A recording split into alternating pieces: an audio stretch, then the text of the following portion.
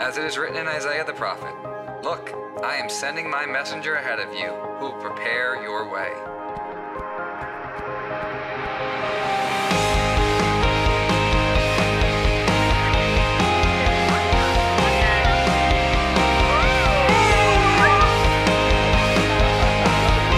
You only live today once. Why do it alone? Branch together. Hey gang, it's another beautiful day to turn to the Bible together. Today we're going to be reading Luke chapter 8, which has a few parables, a couple pictures of healing, and a story where Jesus calms the storm, and this actually scares his disciples. They don't really get who he is yet at this point in the historical drama. When we read the healings, remember, they are pictures of what Jesus came to do. He heals people on earth as a symbol of the bigger and more important healing that he provides, both to the individual spiritually, what we call salvation, but also to the world cosmically. Jesus is starting his plan of restoration and healing to the earth. And the healings he does in these stories are pictures of that bigger healing. Okay, let's pray and we'll read Luke chapter 8 today.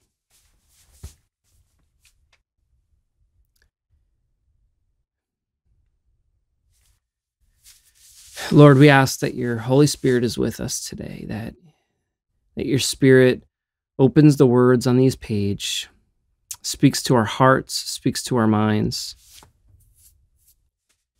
God, convict us where we need to be corrected. Encourage us where we need to be built up and edified. God, I pray that we learn from your word, and as believers, we challenge each other with what we learn here each day.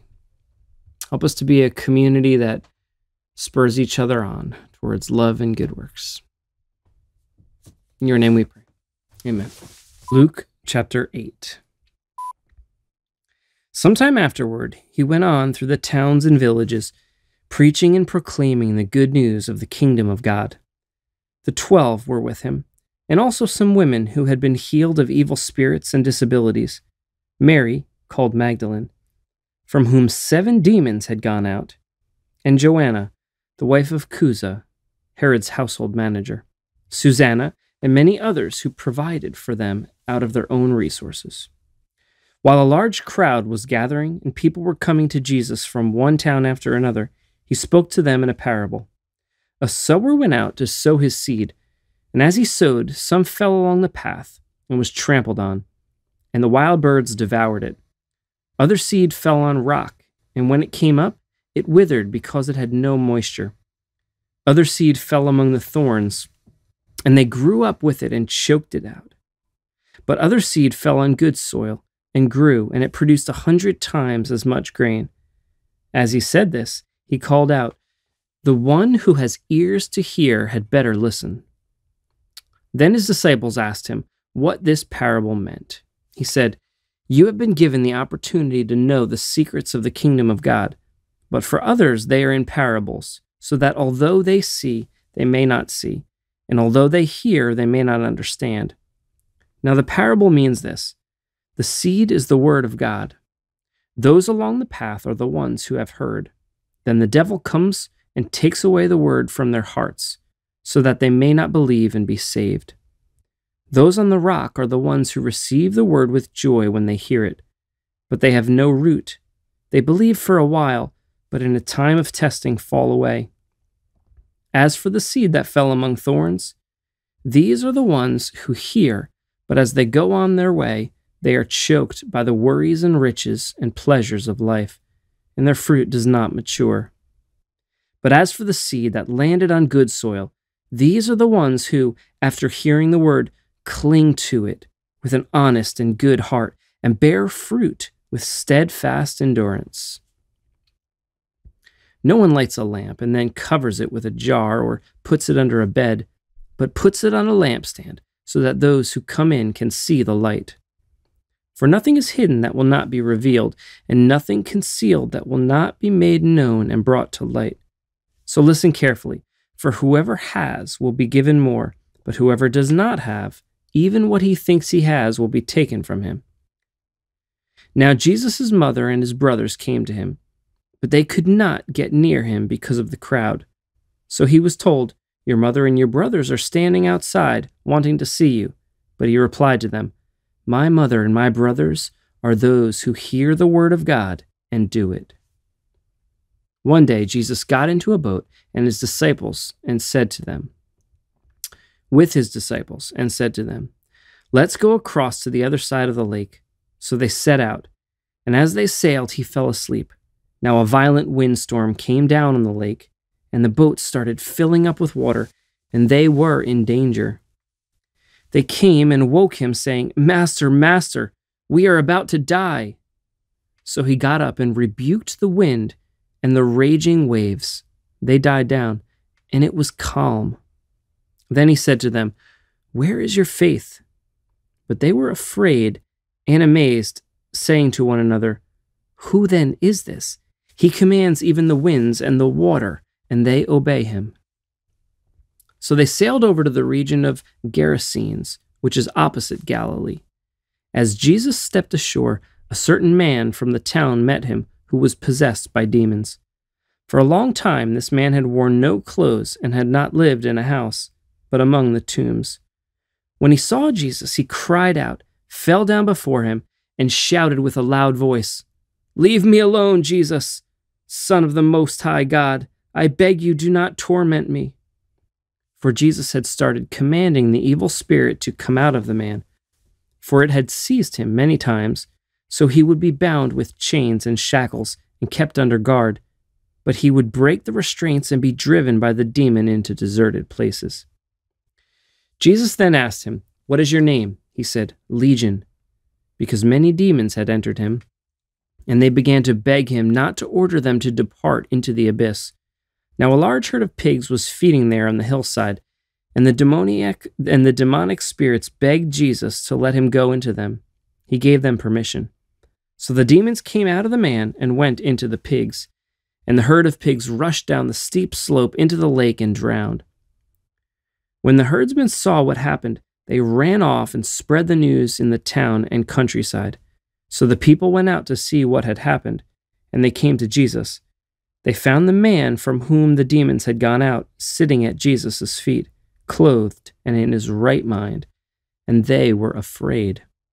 Those who had seen it told them how the man had been demon-possessed and had been healed.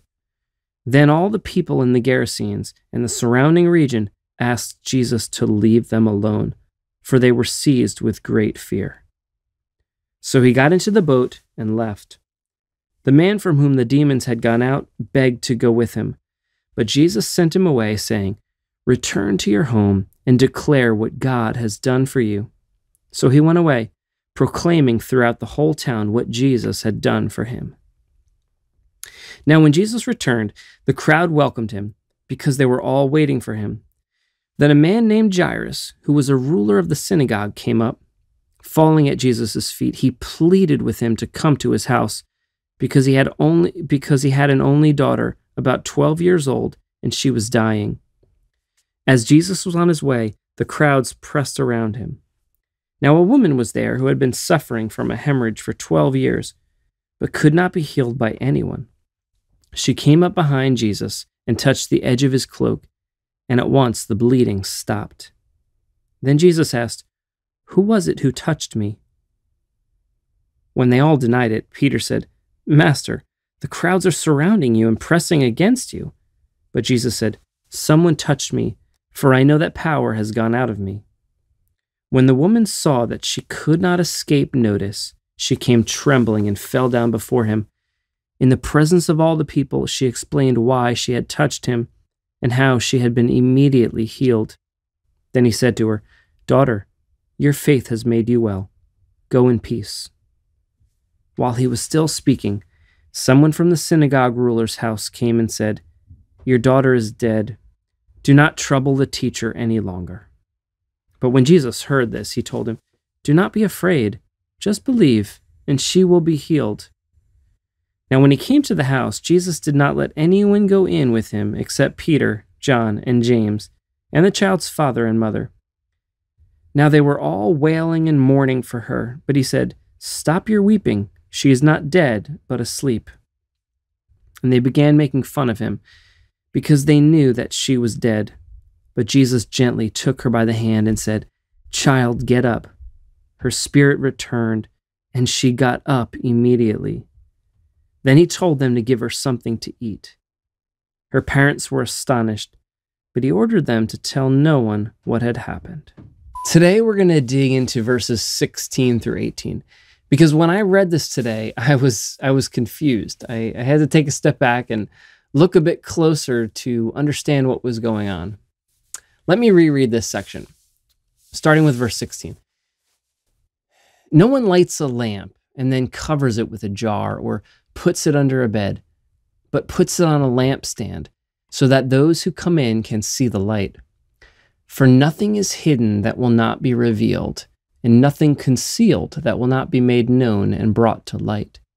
So listen carefully, for whoever has will be given more, but whoever does not have, even what he thinks he has, will be taken from him. The first thing we do when trying to understand a section of Scripture is to make sure we understand the immediate context, meaning the verses right around it. Well, it looks here that these three verses are related to each other, and all three Bible translations that I quickly looked at had them all grouped together in a paragraph, usually with a heading of their own. So it's probably a single teaching, a single unit, or a single parable in this case. When we read verse 16, it says that no one covers up a light. And when I've read this in the past, I thought that this light was referring to our light as Christians. But then the next verse says, nothing that is hidden won't be brought to light. I feel like every time I hear someone preach about that verse, they're saying whatever sin is in your life, it will be brought to light. So watch out. Then the last verse in this group says that whoever has will be given more, and whoever doesn't, it will be taken from him. When I hear that, I feel like people are usually connecting that to some financial wealth, like a prophetic counterpart to saying the rich get richer and the poor get poorer. I actually think that last interpretation of verse 18 is probably way off, but let's leave that for now. So I read a bit more, looked at the context, and here's my best explanation of what I think Jesus is teaching here. Jesus is illustrating the importance of his teaching and its authority. I don't think the light image here is our Christian witness, but rather the teaching of Jesus, or perhaps the Word of God. Here's why I think that. The closing verse in this section, in verse 18, if we look at the New Living Translation, it says, "So pay attention to how you hear. To those who listen to my teaching, more understanding will be given." The light is Jesus's teaching, and when it's lifted up and when it's put on a stand, it will guide us now and eventually expose the darkness and bring all the sin and corruption to light. But a choice must be made by the reader. A choice must be made by us. Either we can receive the light of Christ's teaching by responding in obedience, in which case more spiritual blessings will come our way, or we face the exposure of that light revealing our depravity, and what we thought we had will actually be lost. I think that's our challenge for today. As we continue through this gospel, we'll see more of Jesus' teaching, and we should take it seriously. Okay, that's it for today. I love you guys. I love this thing we do each day, and I will see you tomorrow.